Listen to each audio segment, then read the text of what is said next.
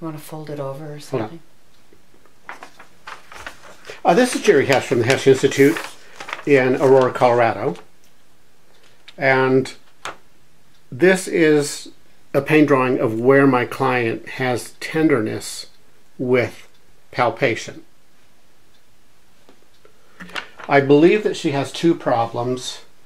She has had a microdiscectomy, had an annular tear, and some of her symptoms might still be coming from that disc, an inflammatory condition affecting the nerve root, because she does get symptoms that go down to her big toe.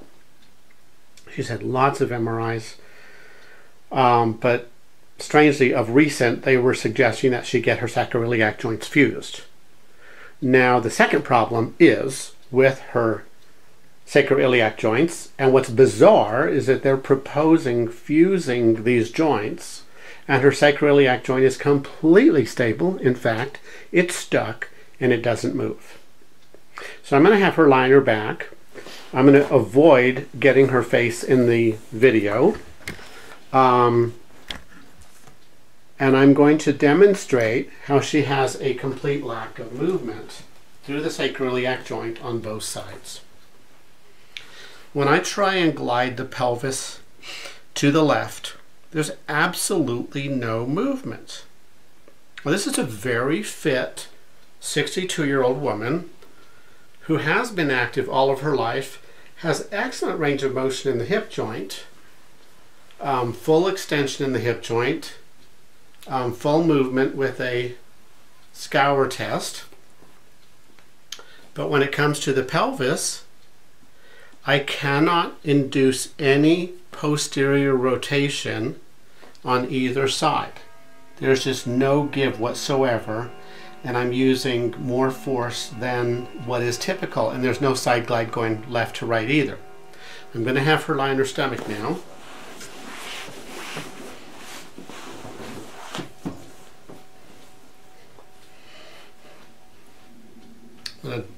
I'm the cameraman as well as the clinician. Okay, good. All right, so we have a good view there. There is absolutely no superior glide spring mobility. And if you look at my other YouTube videos on the sacroiliac, you'll see where I demonstrate mobility with these spring tests. But there's absolutely no movement available, and I'm pushing with a moderate amount of force, much more force than is typically needed for inducing motion here. I'm on the flat part of her ischium, no give. I'm on the sacrum and I'm testing inferior glide, no movement there. I'm testing backward bending, none. I'm on the top of the sacral base, S1. No forward bending. I'm on the middle of the sacrum, no anterior spring. I'm on the upper ilium, absolutely no give in anterior rotation, and the same is true on this side. And here is inferior glide of the ilium, no give. The sacrotuberous ligaments are right here, and I'm trying to indent it and it feels like bone. The ligament should have a little bit of give, like a tight nylon rope, but it feels like bone. Positionally, my thumb is on her right PSIS. This thumb, my right thumb, is on the sacrum. The sacrum is posterior in relationship to the PSISs. Typically, it's anterior, and when you come off the PSIS, you fall into a sulcus onto the sacrum.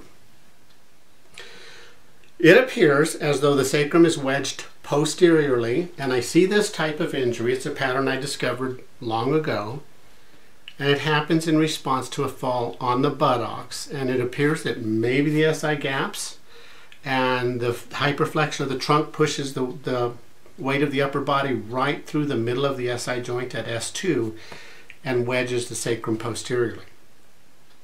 What I do know is that there's no lateral mobility of the ilia, and I submit that if that biomechanical model is accurate, then both ilia move into what's called an infler.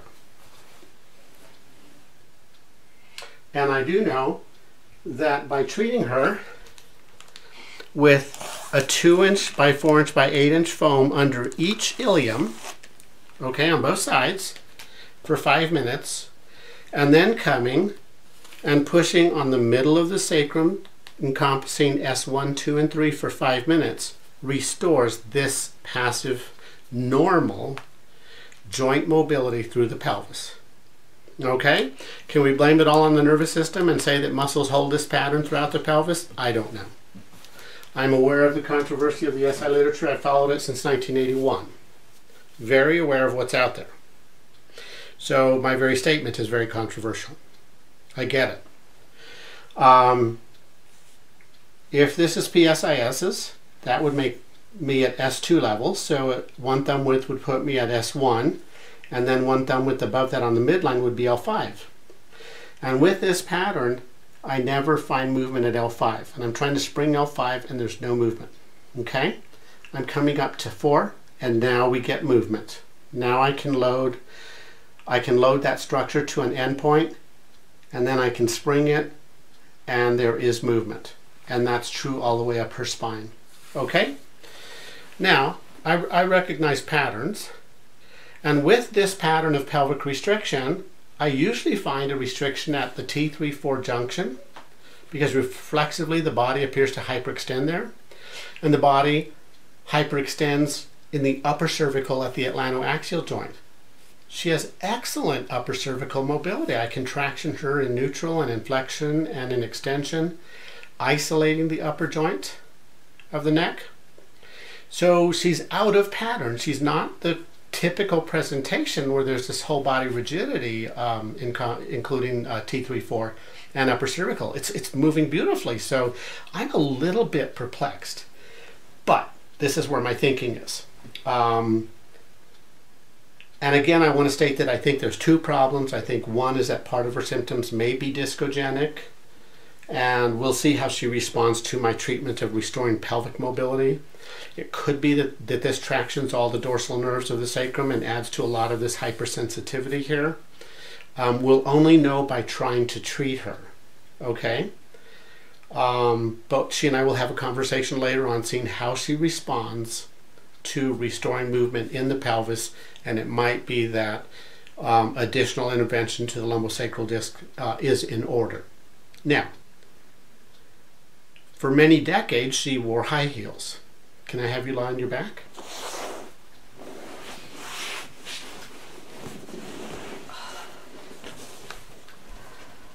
So I wonder if she developed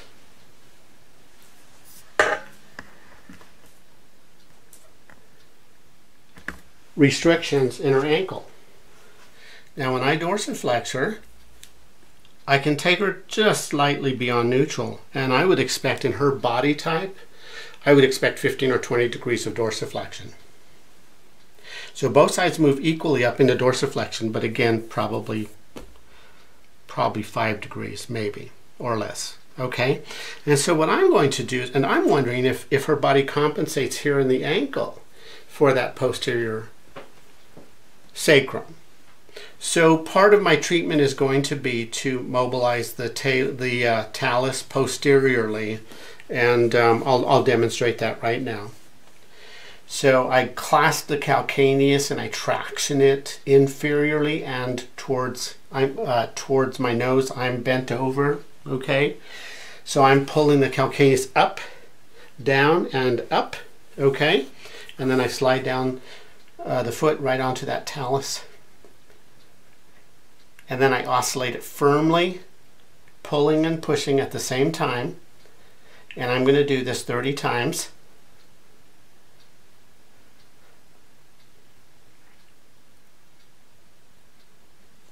And then I'm going to come up and I'm going to oscillate the tibia, and the tibia moves well, so I don't need to worry about mobilizing tibia. Okay?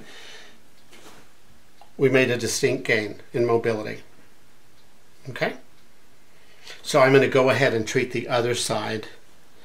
And I think the reason her upper cervical did not reflexively go into hyperextension was because this was part of the compensation. This was already in place, but it acted as a compensation for that pattern.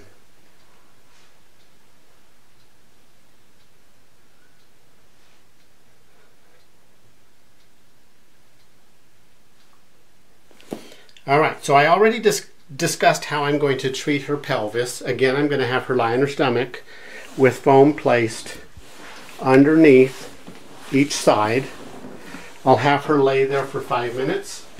I'll have her lie there for an additional 5 minutes, at which point I will also add anterior pressure, just mild, about 15 pounds of force, onto the sacrum. So I will stop filming here and I will treat her, and we'll come back and film the response to treatment.